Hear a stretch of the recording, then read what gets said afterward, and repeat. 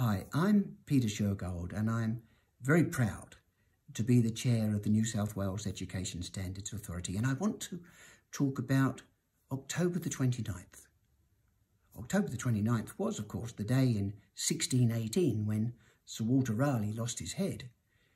It was the day in 1929 when the stock market collapsed, bringing on the Great Depression. October the 29th this year has even greater significance because it is the day when in New South Wales we rightfully celebrate teachers.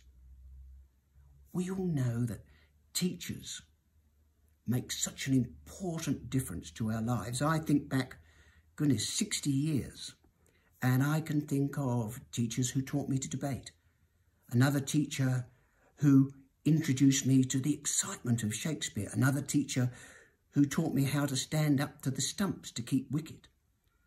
Those teachers, perhaps unknowingly, change our lives. And it is something that is worth celebrating. And it's worth celebrating because this last couple of years have been really tough, starting with bushfires and then global pandemic, and trying to keep focused on education and keeping students at the centre has been a remarkable achievement of teachers working together to make sure that education didn't grind to a halt.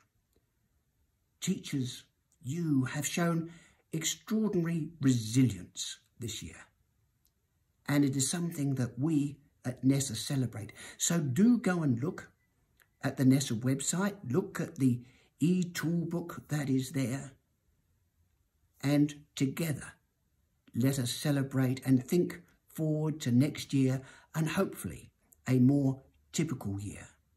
But let's think back to what has been achieved this year against the odds, in spite of all the challenges, and celebrate this 29th of October, teachers' achievements.